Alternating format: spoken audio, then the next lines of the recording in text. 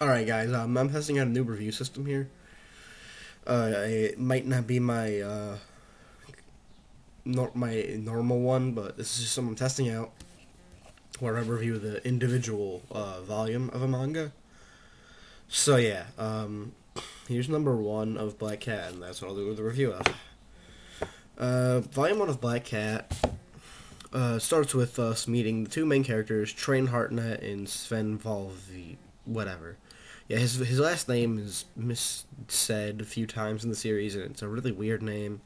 A lot of the characters do have very odd last names, so if I mispronounce them or just say let's go with it because they're very weird names.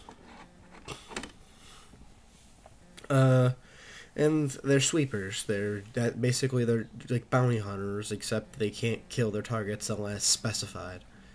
Yeah, it sounds pretty gay to me too. Um, well, in the first chapter they have to go around and they're eaten. They can't find anybody to get a good bounty on because they're poor and in debt. So pretty much, they go around and then suddenly a bunch of mafia guys show up, shoot up the place, and because they want to try to kill this one guy. And Train does this crazy thing where he goes like, "Oh yeah, I'm crazy as Train." Train is a very interesting person. He's very like crazy, but at the same time he can be dead serious. Like he's kind of like eccentric, but he's like dead serious when he wants to fight. Yeah. So then, they take it's this old guy. He worked for the mafia, and they take him in. So then, right after that, they go through a plan. He's like, "No, I want to go see my family before you turn me in." And Train's like, "Sure, why not?" And so, right when they're about to leave, a guy from the mafia goes and kills him, disguised as Sven. So then, Train gets really pissed, follows the guy, and beats the ever living shit out of him and kills him. Pretty much. And then they go to the country, the country where he lived, and put a picture of him there in the doorstep and ran away. And then chapter 2, I believe, I haven't read this volume in a while, so I can't remember it part for part, but I'm pretty sure this is where he meets Cleaver, some guy from the organization, which is the backstory of this. Train. Oh, I forgot to mention this. Train was a legendary assassin named the Black Cat, hence the name of the series, Black Cat. Basically, this picture describes. You can see it. His gun is called Hades. Basically, it's given to a certain amount of erasers, people who kill people under orders from the organization, more or less. So yeah, and he tries to get him. This guy Cleaver tries to get him to go back to the organization. Train says no. They fight. He really just kind of shoots at him, and then Train just pwns him.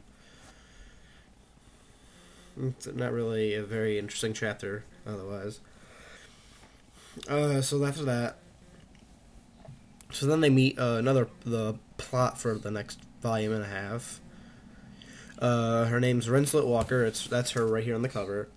Kind of, she's an international thief, and she asks them for help. And pretty much, she asks them for help to get into this guy named Tornio's mansion. Tornio is some rich asshat who does a bunch of crazy things, and we don't really find out until a little later, which is like, and by a little later, I'm like the next friggin' chapter. But yeah, I'll go. There's two different parts going on at the same time. There's Train and there's Train. What's going on with Train? What's going on with Sven and Rinslet? I'll go with Train first because I can remember that more vividly. Train goes to the mansion to scope it out, and he sees that there's this little girl who who can transform her frigging arm who has a giant arm sword thing, and she's just pounding people, and Train's all like distraction. Yeah, her name's Eve. She's another vital part of the story. Let me see if I can find a picture of her. I was doing some old stuff here with this. That's her right. This is Eve right here. Just saying. So yeah, eventually so then train goes run around the, and then then it goes to Sven and Rinslet waiting for a train, and then Sven calls train and is like, "Oh God, what the hell? Get out of there! What the hell are you doing?" That kind of stuff, typical anime partner stuff. And more or less, right after that, some other shit happens. Like, it's not really important to what happens. Then Eve gets away when Train gets away. Don't ignore that. I thought there was something behind me. I'm very paranoid. Yeah. Well, pretty much, yeah. I lost my train of thought now.